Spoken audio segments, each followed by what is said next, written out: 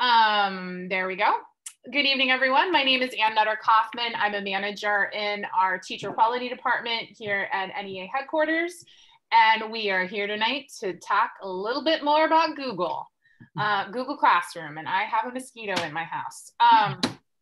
So I wanted to make sure that everyone knew that we are recording, that the recording will be available in the next couple of days at our website, www.nea.org/webinars.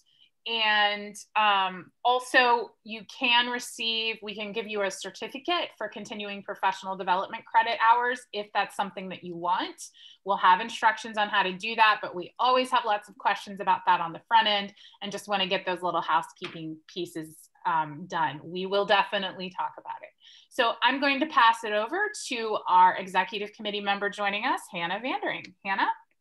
Good evening, everyone. I'm so excited to be here with you tonight to continue our learning journey together and hear from some of our amazing colleagues. So my name is Hannah Vandering. I'm an elementary physical education teacher, and I proudly serve on your NEA Executive Committee. And on behalf of our president, Becky Pringle, and your entire executive committee team, I want to welcome you to tonight's webinar.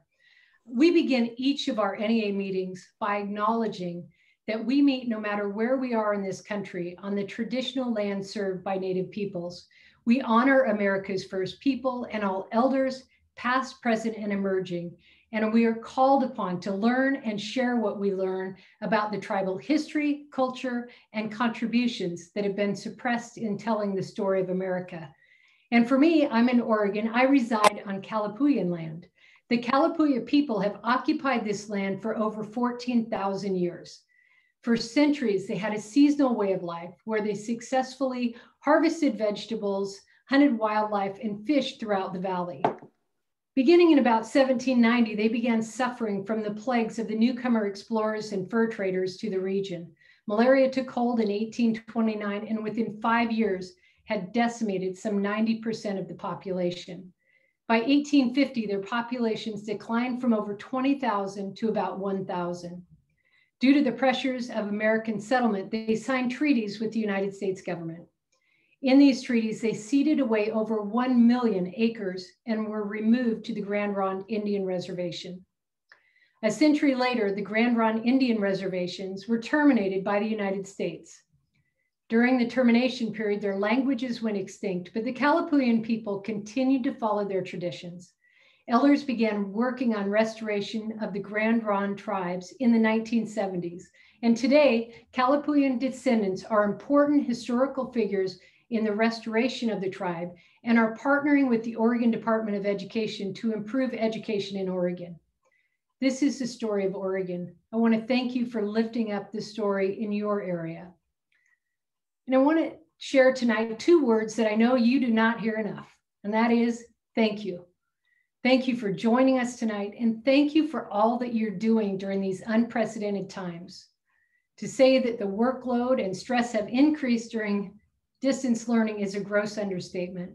In talking with my colleagues, the workload and stress are unbelievable and unbearable. And yet you continue to work harder every day to make a difference in the lives of your students. So tonight, we hope to provide some relief and some support and some good fellowship together with our colleagues. We are committed, and tonight's work is evident of that, to member-created and member-led work. And we also know that we don't have all of the answers, but our mission of uniting our members in the nation to fulfill the promise of public education demands that we share and move forward best practices. And these webinars are a way to do just that. So this evening, we have 2 incredible members from Michigan who are going to share with us. Heather Hoopaw and Carmen Nordstrom are going to be sharing their expertise in helping us explore new and exciting ways to use Google Classroom. And this webinar, so you know, was scheduled after feedback from a prior webinar. So tonight at the end, we're going to ask you for your feedback, and we're going to ask you for other topics that you might be interested in. So please fill out that evaluation. And finally, just to be clear, we're not endorsing any particular product or platform, but what you hear tonight is what members are using and the experience they have in the online space. So our goal is to provide you with as many tools and supports as possible. And now it is my pleasure to turn it over to the stars of tonight's show, Heather and Karma. Thank you so much. Take it away. All right. Hi, Hannah. Thank you so much. And you got my last name right, so that was good. Woo! Yeah. Awesome. Karma, do you want me to go over these webinar procedures? Yeah, sure. I'm just going to put them all up here. Okay, perfect. Yeah, that's great. That's super helpful. Thank you. Awesome. So just remember that due to the large number of participants attending this webinar, your camera and microphone will be muted. So if you do have any loud distracting noises in the background, you're fine. We can't hear them. If you have any questions, please put them in the Q&A box. We have some people helping us out with that tonight, and so it's just helpful for them to go into the Q&A box. We can always come back to them, answer them during the webinar, or answer them right in that Q&A box. Use the chat feature if you want to say something's awesome, or if you love it, or if there's a way you recommend using something we talk about, definitely put that in the chat. We love hearing your ideas. We also love just having the community knowledge. It helps us to learn from you while you're learning from us. So if you could try to ask questions concisely, sometimes it is challenging to go back and forth with what you're trying to say. So if you could just be very specific so we could try to answer that. We will try to answer as many questions as we can after the webinar. And we will also respond to your questions throughout the presentation. So we'll be here for a little bit afterwards for some Q&A if you'd like to do that. Or if you want to ask a specific question as we're going, definitely use the Q&A box for that. All right. Oops. Oh, here we are. This is happening to me in class today. I can't get this right. All right. So hi, everyone. I'm Heather Hoopaw. I am a 7th grade social studies teacher in Ann Arbor, Michigan. I have been teaching, this is my 5th year. This is the most unique year of them all, with teaching completely virtual. It has been a very fun, interesting, also rewarding experience, but I do miss my students a lot. I have used Google Classroom with both upper and lower elementary, using it to implement some blended learning into my classroom. And I'm really excited to share with you just some of our knowledge so that we can help you during this really interesting time of COVID, but even to give you some tools for once you're back in the classroom full time and things go back to normal, you have a lot of these tools to help you with differentiating for all of your students. And hi, I'm Karma Nordstrom, and I teach 7th and 8th grade social studies in Ann Arbor. This is my 13th year of teaching. I have taught grades from like 5th grade up through high school. And I've used Google Classroom for about 4 years, both in the classroom and outside of the classroom. And just going back and preparing for this webinar after we've switched at our school to Schoology, where I kind of feel like I had to start all over again as a beginner and learn everything new. I'm really kind of missing Google Classroom because after all these years, I had gotten really good at it. But I'm so excited that you are here to learn about it because I think it's a fantastic tool and I'm really excited about teaching you about this. Okay, Heather. All right, so here's our agenda. So we do end up hopping out of this slideshow a little bit, but if you do come back to reference this, hopefully these little icons and everything will help you to know which part of the slideshow we're at. So right now we're going to do a pre-PD check-in, and just because I know we won't be coming back to this too much, we will also be doing a Google Classroom vocabulary. We'll discuss providing thoughtful feedback, differentiating assignments, featured apps, and then at the end we will do some questions. All right, so our first thing is a check-in. So let's see how everyone's feeling right now. This is one of my favorite check-ins. It's a color chart. And so you're just gonna find the color that matches how you're feeling right now. So if you're feeling high energy and super pleasant, you're gonna be a yellow. If you're feeling high energy, but maybe a little bit unpleasant, you might be a red. If you're pleasant with low energy, that grayish color. And then unpleasant with low energy, you'll be a green. So we just want to see where everyone's at. I'm seeing a lot of reds, yellows. I like somebody shared and they said yeller. Yeah. Oh, green. We have some greens. Hey, at least we're honest. The gray, yeah. Okay. I know. I'm kind of like gray. I'm super stoked to be here, but it's definitely a Monday. I'm feeling drained. I'm gonna make it to Friday. Yeah, yeah. Yeah. Okay, we got a real mix of colors today, but we understand. These are challenging times right now, believe me, we know. Honestly, you might go through all of these colors in one day, and that's totally fine. That's for real. All right, perfect. And the next one is on a scale of 0 to 5. So, and this is a judgment-free zone, I want you to know. So 0 could be you absolutely hate using online tools for teaching and learning. You're all about that old-fashioned paper and pencil, and you don't mind keeping it that way. 5 is that you absolutely enjoy learning about new tools, digital tools for your classroom, and you would love for everything to just be all digital. The first two numbers, it went from a 6 to a 0. So that kind of says it. Okay. Oh, and I just saw 10 go by.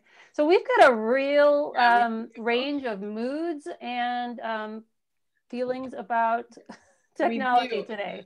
I do want to say, of course, we admire all of you for being here, and we appreciate your time and just the energy you put into your classrooms and your students. But those of you that are at that 0 or the 1, like, that's like a big, like, kudos, round of applause to you for being here, getting through it, challenging yourselves, taking on that challenge, and really pushing yourself to be the best you that you can be for your students through this very unique and challenging time. All right, so just so you know, the format of this class will be a live tutorial. So right now we are using a slide deck to present some information to you. But in a few minutes here, Karma's gonna actually hop out of this slide deck and start doing live demonstrations of things you can do in Google Classroom to show you how to navigate and access some really cool features. So while she's demoing, you're just gonna pick something that feels best for you and how you are as a learner. So maybe you strictly just want to watch what we're doing, and that's fine. That's totally okay. Chris has actually put in the chat links to the slideshow, so you can still save it for later if you want. Or if you want to watch and take notes at the same time, or watch and like split your screen, watch on one side and follow along on the slide deck on another, that's completely up to you. But we are going to be leaving the slide deck soon.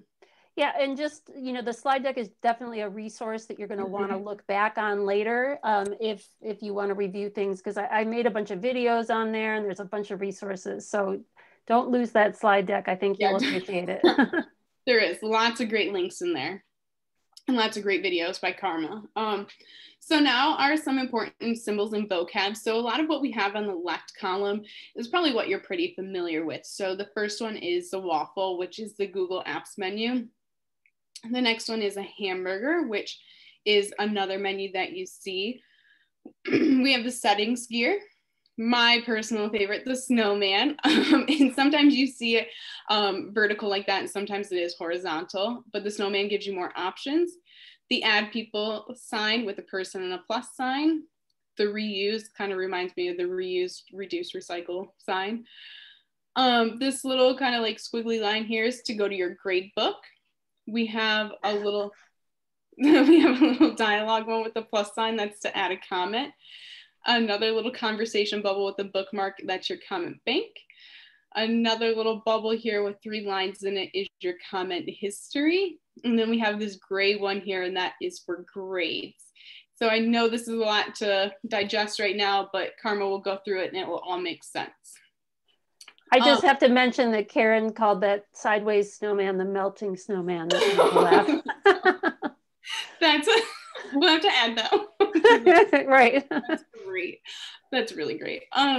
So Karma and I, we have practiced with Google Classroom a lot. And one thing that we always recommend to everyone we talk to is making a sandbox for practice, right? It's like your playground to do whatever you want, where no one else can see in case you whoopsie, or in case you just post a lot of things throughout the day.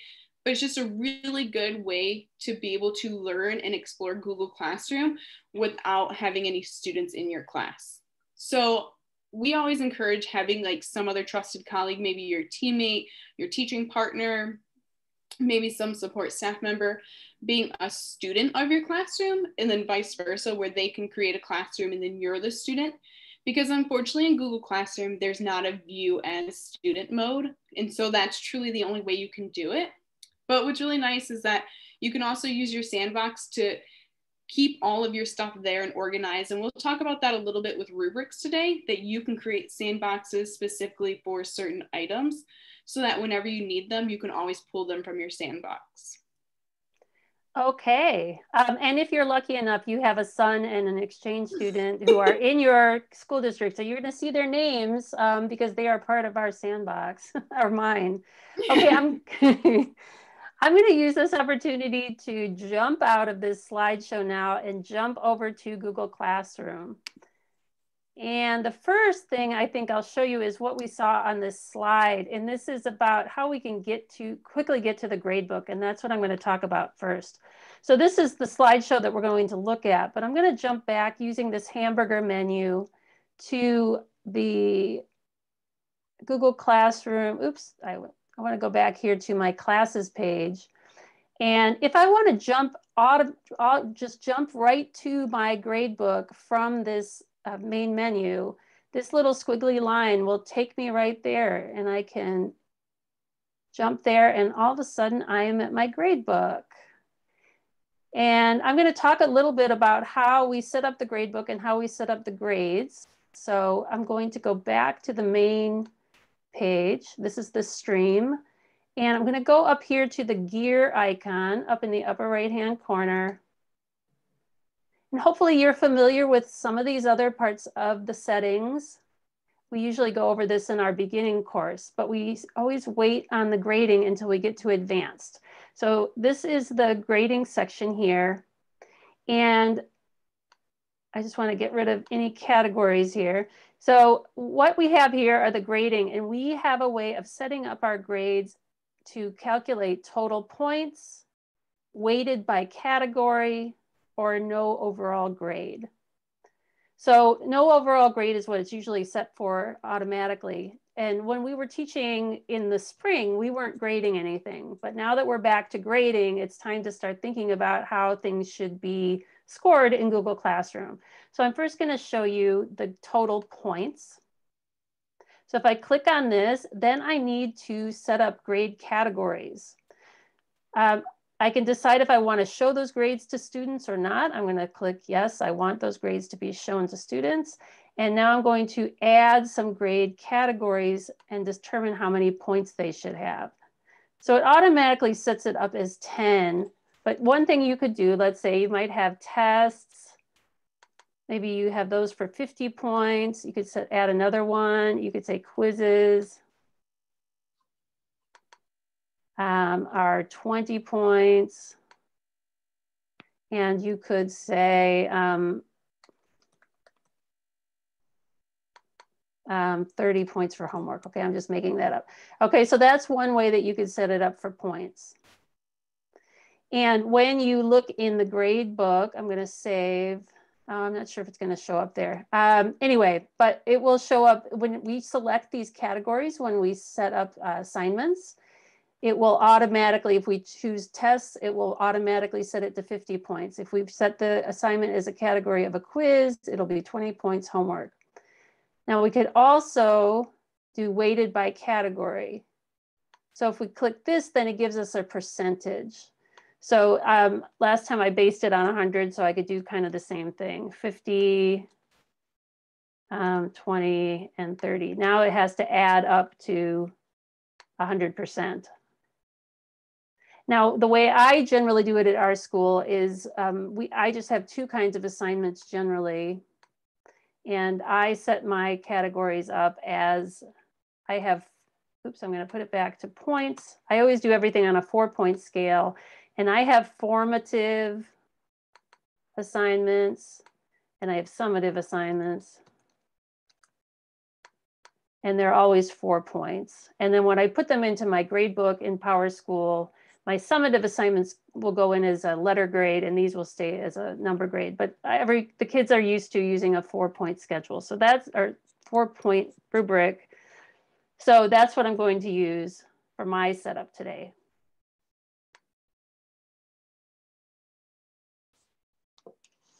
All right. So now I'm going to show you how to set up a rubric and use those categories that we set up as well.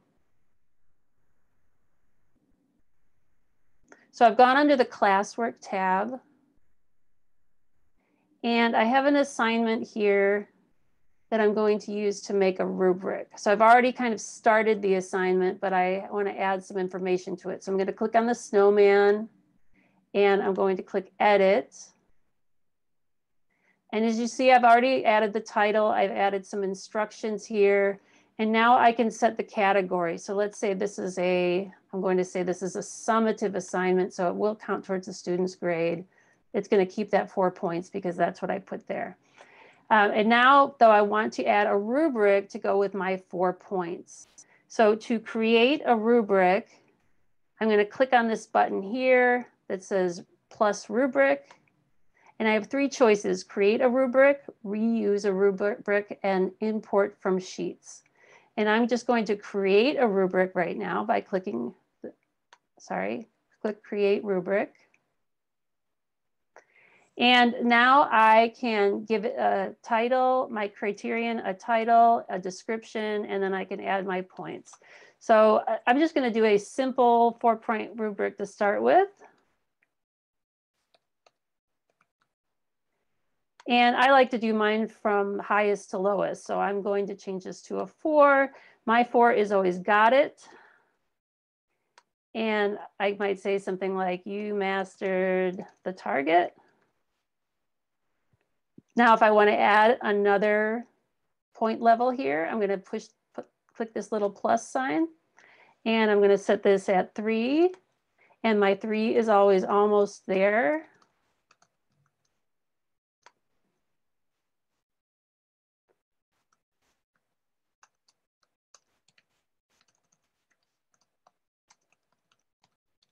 All right, and then I'm going to do with my 2, which is, oops, I'm sorry. There we go. Moving in the right direction. And my 1 is just getting started.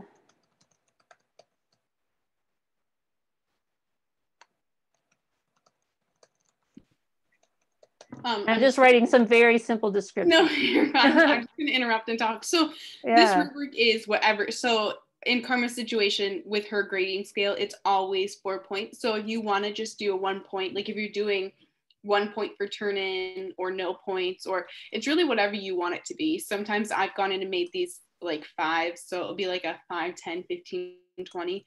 You could, and you don't even have to have 5 or 4 point values in there. So it's really up to you on what you want to make it. It allows for a lot of just a lot of room for whatever you want it to be. I think a lot about some of my writing rubrics I used to have as an elementary teacher that would have a ton of different categories. And so it's really up to you to customize however you want. Yeah, really, if I wanted to, let's say, like if I wanted several criteria, I could come up here and I could just duplicate. So if I wanted to have many levels, I could duplicate this, and then I could give each one of these levels a different title, and or I could just add another one by hitting the plus button here and start a whole new one. So it's really it's really a very easy tool for making rubrics. And once you have your rubrics built, then you can copy them and share them. They're very helpful. Oh, I'm just looking at some of the notes in the chat. Very interesting. Okay, so I'm going to show you one that I'm just going to get rid of this. Show you one that I created already. Let's see here. So just so you can see one that I made. So this is already set up in this assignment. If I click here to edit, I can click on this rubric right here. This is the rubric that I have created for this assignment. And you can see that I have a much more complicated rubric. So this was for a writing assignment. It was for a letter that the students had to write. So I have my salutation and closing, my introductory paragraph, my claim, evidence, reasoning. So there's many levels to this. And you can see how here I had four different levels, but on the conventions, like the spelling and grammar, I just kind of had it like you either got it or you don't. So I just made a 4 and a 1. So you have a lot of options with these, and it's really nice. It's a nice tool. So I want to show you how you can reuse a rubric. So I'm going to go back up to this assignment where I was adding a rubric.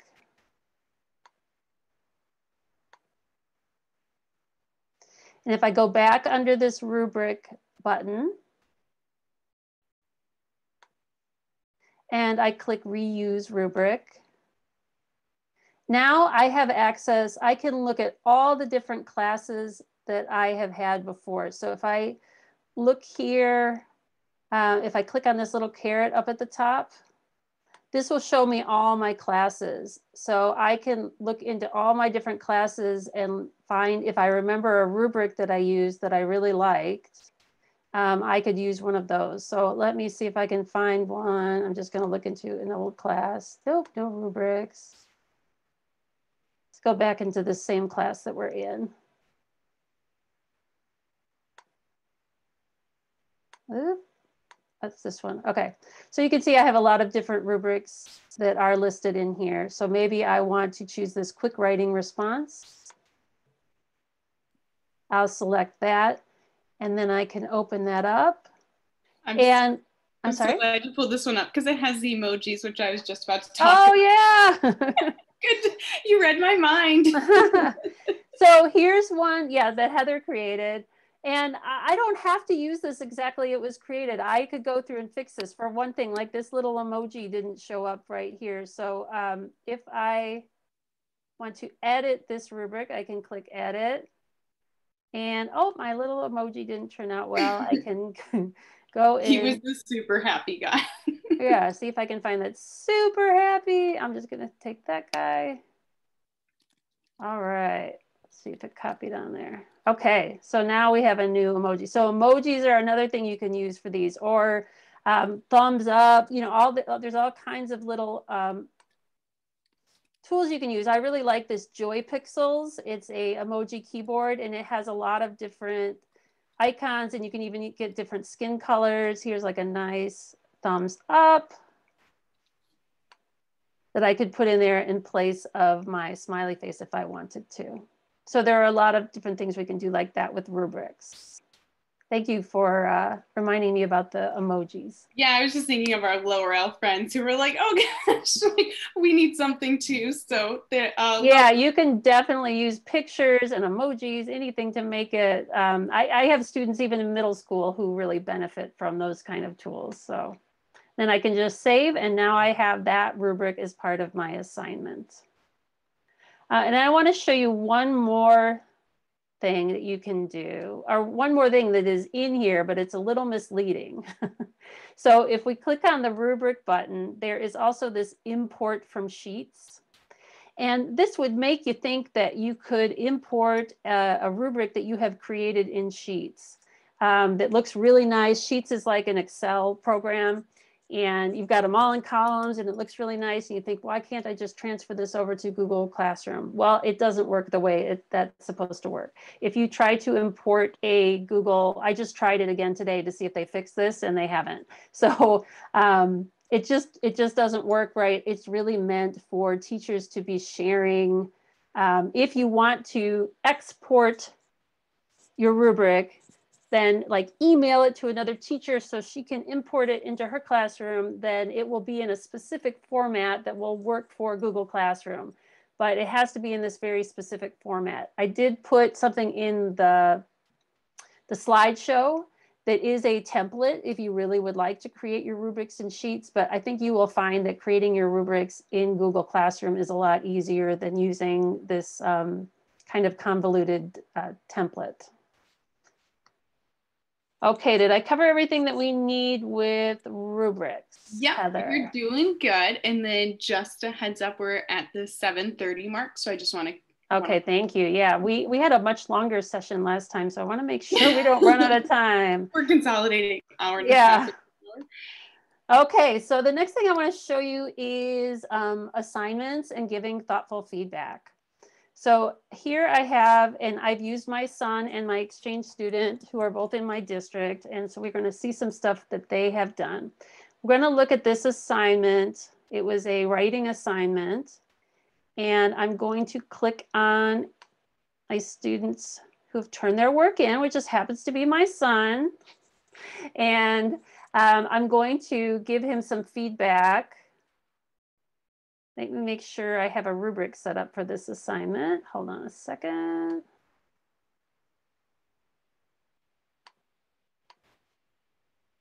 Okay, I do have a rubric set up, so I just wanted to make sure before I went and did my grading on here. Student work, gonna open up his document, and I'm gonna show you a little bit about how to give thoughtful feedback on a writing assignment using Google Classroom. And this is one of the things I miss so much about using Google Classroom that we don't have right now in Schoology when we use Google assignments. And if somebody knows a way to do that, they need to tell me after this class. So there are several ways, modes that you have for commenting on students' work. So when you first come into the document, it will be in, is it this key? Yep. We start off in suggesting mode. So it's automatically in suggesting mode when we get into the document. And what suggesting mode does is if we find a mistake, let's say I see that Mexico and city, they should both be capitalized, not just Mexico. And I want to suggest a change. So I'm highlighting cities. Actually, what I'm going to do is highlight, I'm just going to make the change right on here. I'm going to delete that C and put in a capital C. And you see, it doesn't just exactly change the document. It shows what the change should be, and it makes a little note on the side. And now I could say, you know, always capitalize proper nouns. Okay, I can add a little comment there. And then when the student comes in, they can choose, do they want to accept that change and click the check, or they can refuse that change. But they have to make that decision, and I'm not just going in there and changing it for them. So that's a really good way to make a suggestion, you know, for changes without kind of doing all the work for the students, and being able to add that little comment really helps. Now, another thing, editing is where I could just edit right in the document. I could just go in here and just change the spelling of the word. And the student would get no notification, nothing. I've just gone in and fixed it unless I add a comment to that. So I don't really like using that tool. I can also, there's also a viewing option, but this isn't as useful when you are trying to make comments on the student's work. So I would really recommend to stay in that suggesting mode or the editing mode, depending on how you're giving your commentary. Now, another thing I can do here is add comments. So if I highlight this word and I want to tell the student that there's a spelling error here, I can, when I have highlighted that word, over here in the right column, there is a little comments button. That's one way I can do it. There's the same comments tab is up here in my toolbar. And I can also, if I show my whole, I can also go up here into insert and insert a comment this way. But really the easiest way is just to click over here in the margin, and then I can make a comment. And I could say spelling error.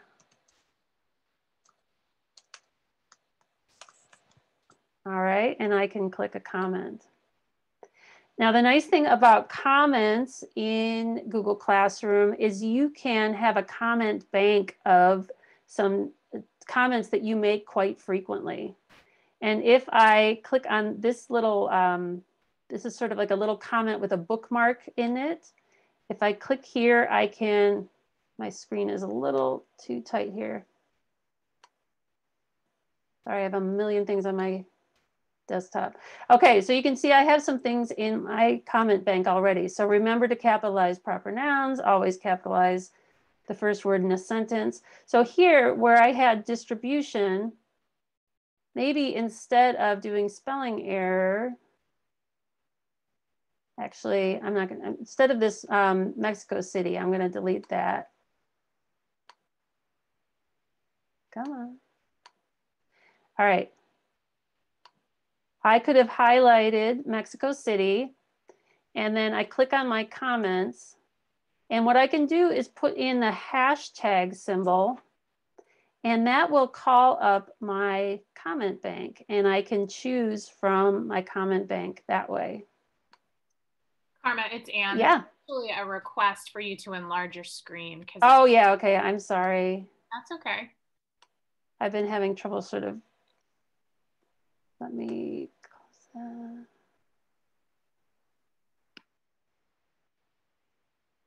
I don't want to get it too big so where we can't see anything, but okay, I understand. My students have this problem all day, especially if they're on Chromebooks and they have a hard time seeing on a small screen.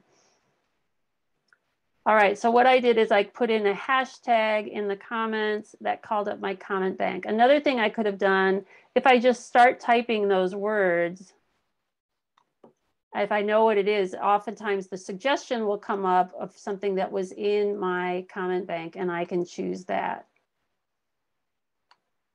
I could also highlight the word and then go over to my comment bank. None of these really fit. So maybe I want to add something new. So I could say, type in here,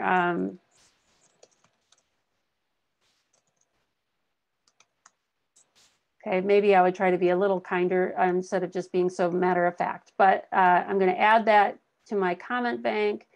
And now I can choose that for my comment. I can copy this to the clipboard. And then when I make a comment, I can paste that in if I want to do it that way. And then something that we found out that was really cool about making comments is, let's say down here, you really like this concluding paragraph. And so I want to make a comment.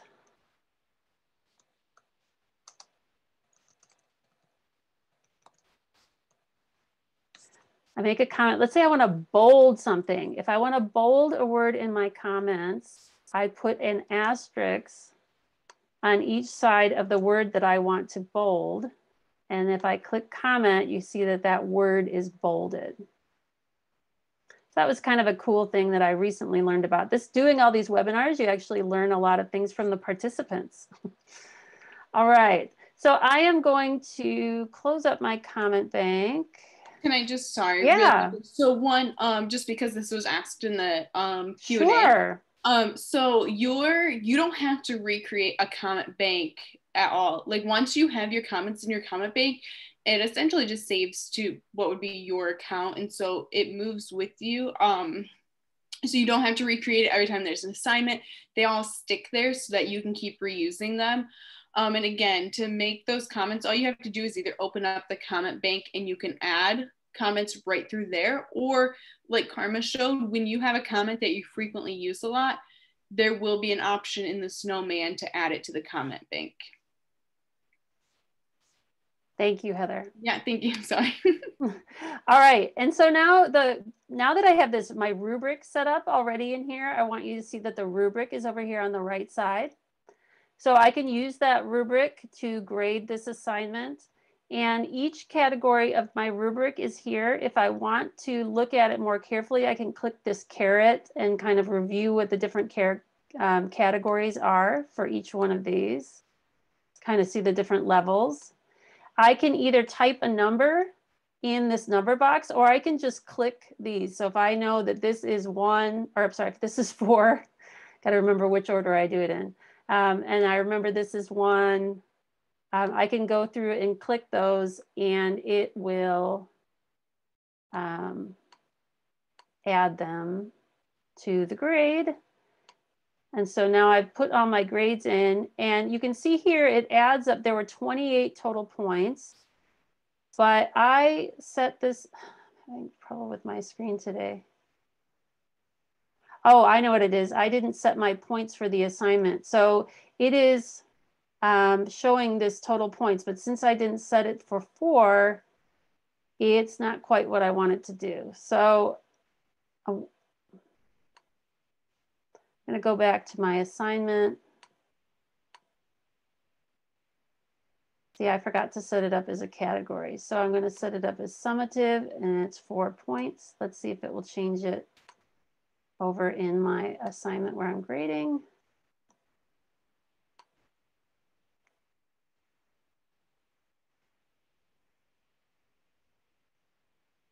All right, yep, my grades are here and now it's out of 4. And I can add a little private comment here.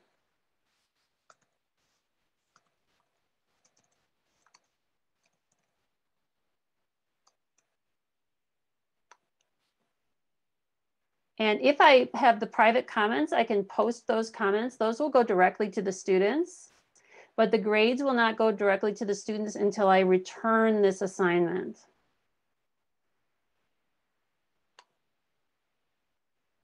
And I'm not sure why my rubric isn't showing my grades. No. I'm not sure what I did wrong. Yeah, I'm not sure either. I can't figure out why it's not showing. It might just be because I changed it after the fact. I'm not sure. But usually what it will do is it will take this and calculate it and show this in the grade section of what it would be out of 4, depending on how I graded it down below. But I did something wrong. Let's try to return it and see what. Okay, I'm going to return it to the student.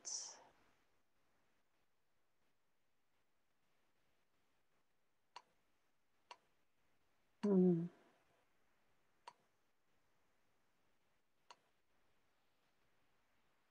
not quite sure what is, it should have been turned in. It was turned in. So what can you do if a student has submitted an incomplete assignment? You can go in and you can still grade and return a incomplete assignment. I'm not quite sure what went wrong with this and I apologize for that. But my other student here,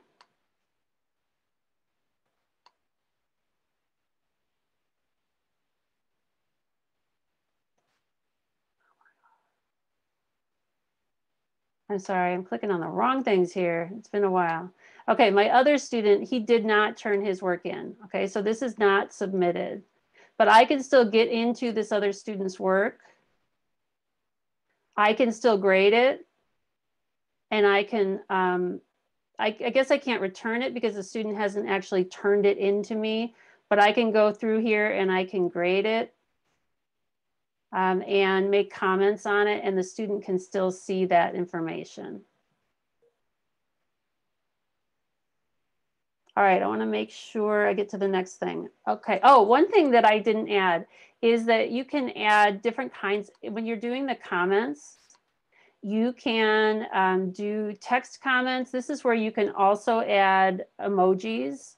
So if you wanted to put a little smiley face in there, you can certainly do that into your comments. You could also even add voice comments. And I found this tool, it's called Read and Write for Google Chrome. And you open that up and you can actually record a little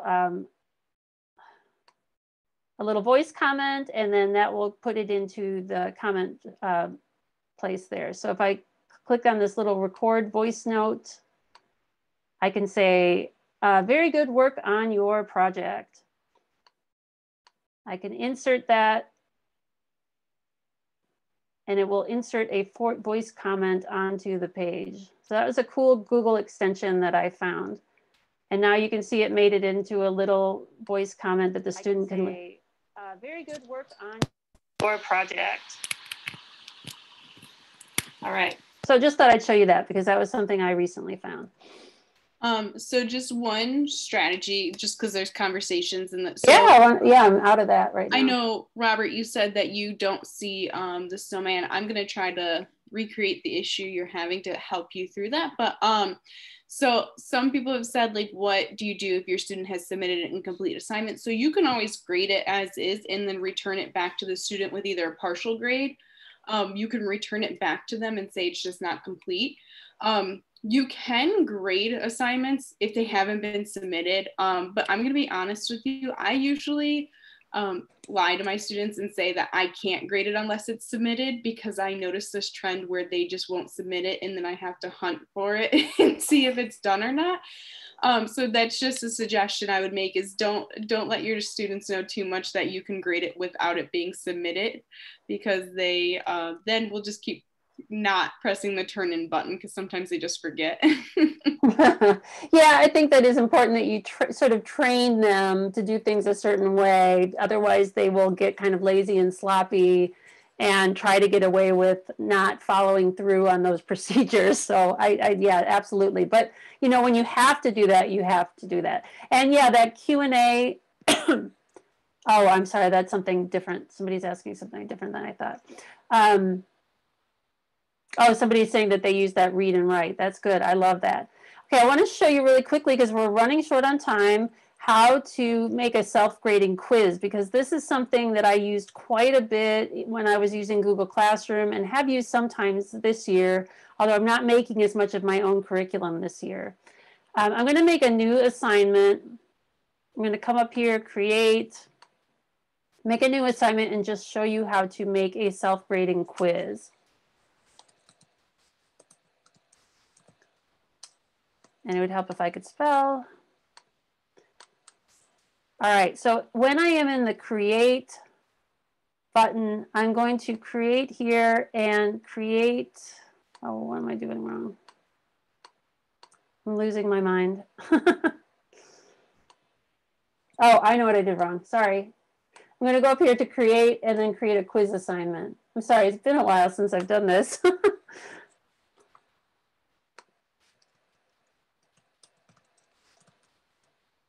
I still can't spell Constitution.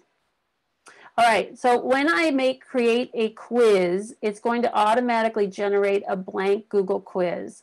And so what I have to do is set up the quiz with the questions. And I do this through Google Classroom. And this makes it very easy for this to grade itself. And then it will put the grades right into my Google Classroom if I set it to do so.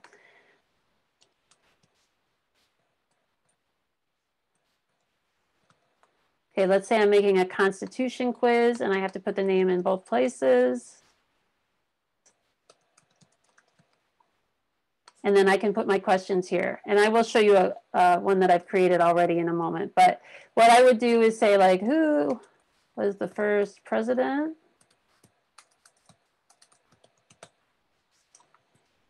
And I could put my choices here.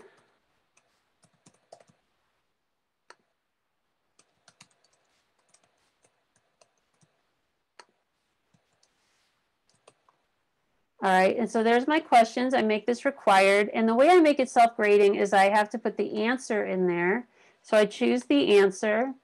And then the best part about Google Quizzes is you can put this feedback in there. So I can go under here into answer feedback. If it's correct, I can just say something like, great job. But for incorrect answers, I can say, good try. And then I can add some extra information here. I could add a link to some text. I could add a video, all kinds of information so that this student could learn what they got wrong. And I want to just jump to one that I've already created just to save time. But be aware, up in this gear icon is where you can set some settings that are important for the quiz. So there's general, if you wanted to collect email addresses, if you don't want to have to put the students' names, you know, have to collect their name and last name, first name, you can just collect their email addresses automatically. You can limit it to run one response, or you can let them edit. You can let them do it more than once. Let's say just something for practice. You can let them edit after they submit. And then if you jump over here to quizzes, this locked mode is only going to work if your students are all using Chromebooks. And I haven't heard good things about this working very consistently.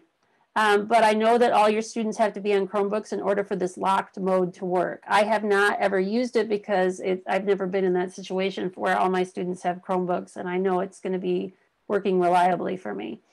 You can have it so the grade is released immediately after each submission, and then you can set it so that they can see how they did. So I like to set that in those ways. So let me show you one I've already created just for time's sake. I have created a self-grading quiz. Here's the president's one that I created.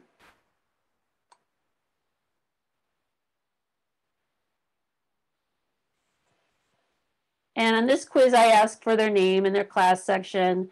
And then I have some different choices here. And let me show you in editing mode so I can show you what I did with this. So it says, who is our first president? If I click on this and I look at my answer key, you can see that I set it up. If they got it correct, it says correct, George Washington was our first president. If they are incorrect, I ask them to watch this short video so they can learn what they missed. And that will pop up as they are taking the quiz. Another one here in my answer key, I put a link here so they can click on this link and it will bring them to some information about John Adams to read. So this is a great tool. It works so well for distance learning, and especially in those cases where you're not able to give fast feedback to the students. Let's say you've just got a lot of work piled up, and this will give them that immediate feedback. I think this is really great for review, especially if you let them just take it over and over until they do really well. It's a really cool tool.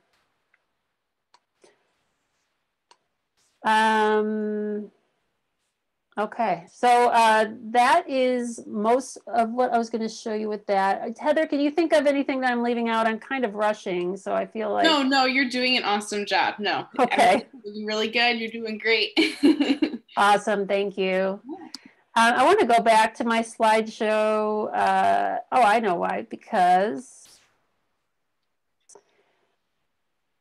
just be aware, there are videos and all kinds of tools on this slideshow. So this is the one that we've given you in the chat. So please feel free to look back on this. There's a great video here on how you can use Google Classroom to differentiate assignments. I do want to be able to tell you a little bit about these excellent tools that work really well with Google Classroom. So and all of these links here, if you link on these, the links below, if you link on the icons, it will take you to the actual site so you can see what the site looks like. And below these are little how-to videos for how to use these different tools. I'll tell you about a couple of these. Edpuzzle is one that is amazing. It is you can use YouTube videos or other videos that you've gathered and add questions to the videos. And the kids, as they're watching the video, it will stop and ask them questions. So they have to answer these sort of comprehension questions or different kind of questions that you might ask about the video. If you don't want to ask questions, you can add your own comments to it. You can add voice comments. You can add text comments. So you're kind of interacting with them as they are watching the movie. They're just not just sort of watching it by themselves. They have to stop and reflect and think about it as they watch. It's such a cool tool. It works perfectly or mostly perfectly. I don't know. It works very, very well with Google Classroom. They're connected. They work together.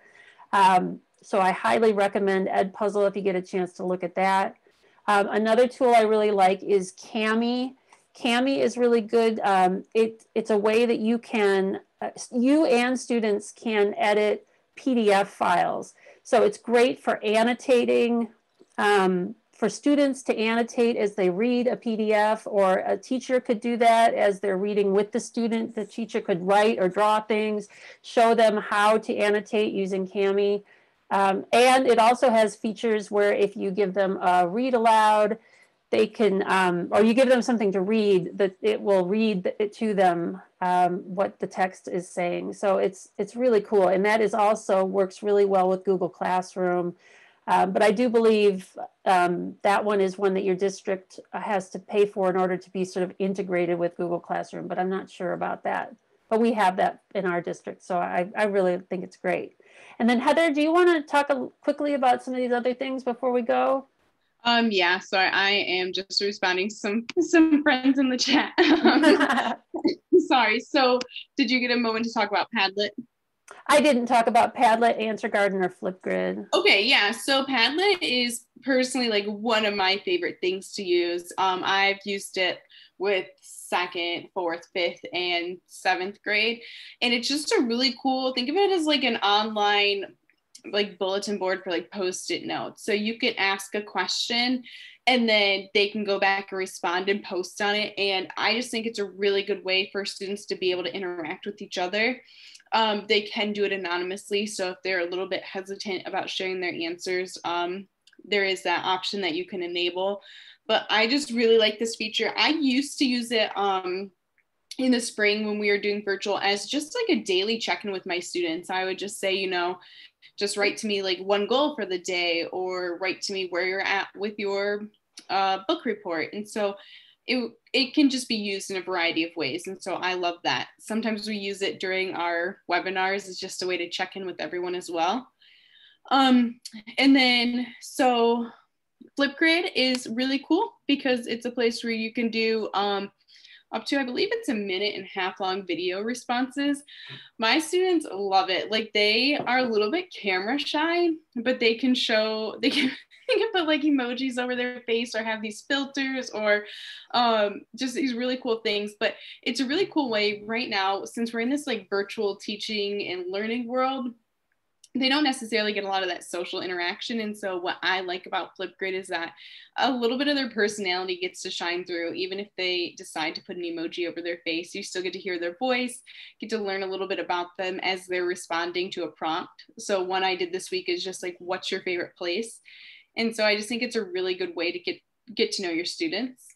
Yeah, and I just want to jump in and say that my school used Flipgrid. Our wonderful choir teacher, she made our whole talent show at the end of the year with Flipgrid. And so the kids shared Flipgrid videos of themselves doing their talents. And then we had like a watching party and it was amazing. There's a lot of fun things you can do with that. Yeah, no, it's so awesome. I love it. And then Answer Garden think of it as like a word cloud. So you can have some sort of prompt. It's a really good way to check in with students towards the end of a lesson. Like just thinking about when I get through a lesson, last week we talked about terracotta warriors in China. And so I could just say, when you hear terracotta warriors, what's one thing you think of? And they can go in and respond, and all their answers pop up. And so I just think this is a really cool way, and you can save it. So it's also just a really good way to wrap up a lesson, but then to also start another lesson and be like, remember last time when we talked about terracotta warriors, and here's all the things we thought of. Let's connect back to that today with our next lesson. And and I like how the words that are put in more often will come up larger, just like any word cloud like that. Yeah, so that's really awesome. So yeah, those are all really great tools. They work really well with Google Classroom. Just a nice way to like spice it up a little bit. Yeah, absolutely. So just be aware that we put in a lot of like little tips and tricks links in here that you are welcome to explore. These are some things that a few of these I just added after our last session because I learned some things from people in the chat. This building a branching scenario in Google Forms, for example, is really cool. So take a look at these tools. And then at the very end here are some additional resources as well. So we've tried to add as many things as we could here so that you can go back and explore this Google Slides document. And then of course, if you have any questions, our information is here for how to reach us. So if afterwards, if you have anything you want to ask us about any of these Google Classroom tools, please do touch base. Thank you so much, Carmen and Heather. We really appreciate it. A couple of housekeeping things, and then I'm going to pass it over to Hannah for our closing remarks. First, folks were asking, will we have this recording? Will we have this? Will we have that? It'll be on the website in the next couple of days. Please give us at least a couple of days. It's again, www.nea.org/webinars. The recording will be there, as well as directions to how to download a certificate. So you can go there and find the directions. You will have to log into our learning management system to access that certificate, but you can do that so that you can turn it in. Also just want to preview, we do have a Schoology webinar next week. Okay. And then we have social emotional learning in November online, social emotional learning online, and assessment online in December. So we're gonna move to once a month because every other week I think is a lot for all of us. But I will pass it to Hannah to close us out. All right, well, thank you for that. And we have over 200 participants. Would you please light up the chat and show some NEA love to our presenters tonight, Heather and Karma, who did an amazing job of sharing some of their expertise. And just to lift up a couple of things that I learned tonight. Well, I learned a lot tonight. I haven't used this platform. So I just love the fact that we're talking about helping each other and creating a rubric sandbox. I love sandboxes, so that's great. Talking about how to encourage students to own their own learning and using comments versus editing. I love the comment bank. And mainly, I really appreciate the question and answer and how our team was able to provide further information, because we know we learn most from each other and how we support each other in our work. The comments in the chat, I think, pulls it together. This is all great, from basic to advanced in one session, a perfect pace. So our presenters, thank you once again. Please don't forget to fill out the evaluation.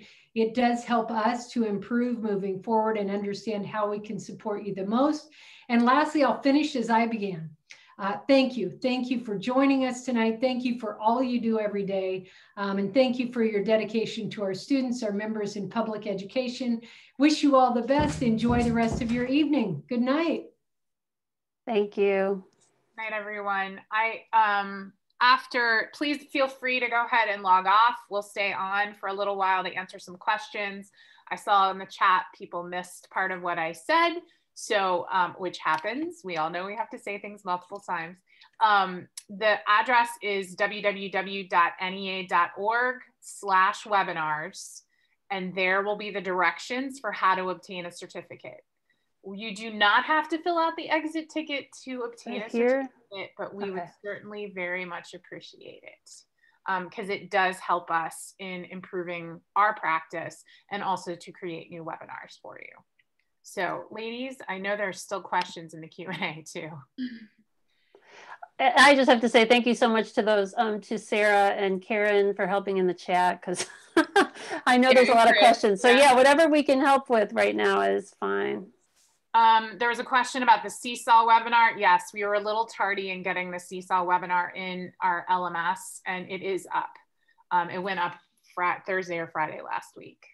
So hopefully it will not be that late this coming week. But yes, everything is up.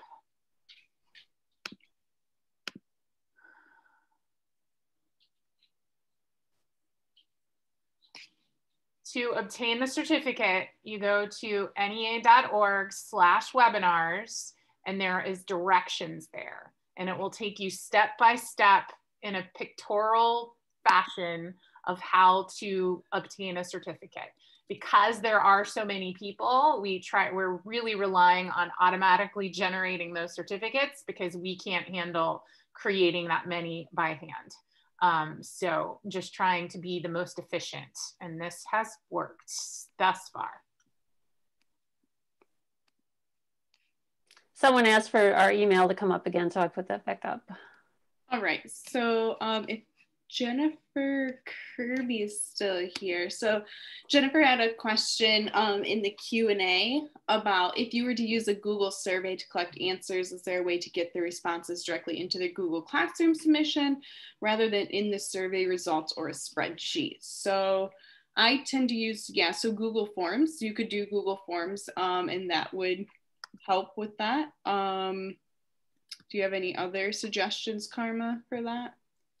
Well, I know that if you collect things in a Google form, it will put it into a Google Sheets. There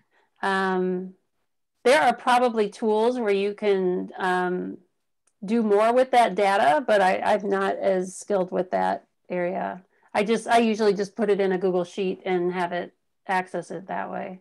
Yeah, I'm thinking like if you were doing more, like if it's an actual survey, is it an actual survey or are you thinking more of like questions? So like, could it be like short answer questions?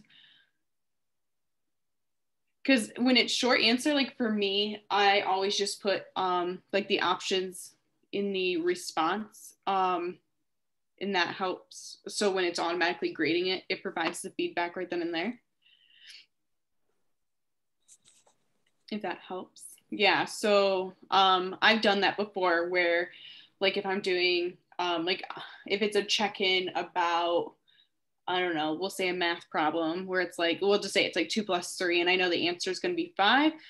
I have them do a short answer response and then they have to fill in a 5. And I'll usually do it as like the numeral, or I'll do it as like spelling out the word just so that in case they do it either or, it will add it as correct. Oh, they're pretty individualized. Oh, that's rough. Okay, so that could be a little bit more tricky. Yeah. Olivia, we're so happy we could help you. All right. Carmen, Heather. I know Jennifer Kirby. That's why I asked if she went to WVU. I was like, because I saw her name earlier. No, okay, because I knew Jennifer Kirby and she's a band director, and I was like, what? Sorry. So I have to hop on another call, but it was, thank you so much for your expertise and for joining us this evening. That was fabulous. Appreciate it. Yeah, thank you so much for having us. Well, Anne and the team put it all together, so I'll pop it. Thanks, Hannah. We'll see you soon. Okay. All right. It doesn't look like there's any other questions. I think we're good. All right. Love it. Thank you, ladies, so much. We really appreciate it. You're welcome. It's been fun. And thank you so much to our helpers. I appreciate it so much. The helpers come out to show their faces. Thank you. Always happy to help. All right.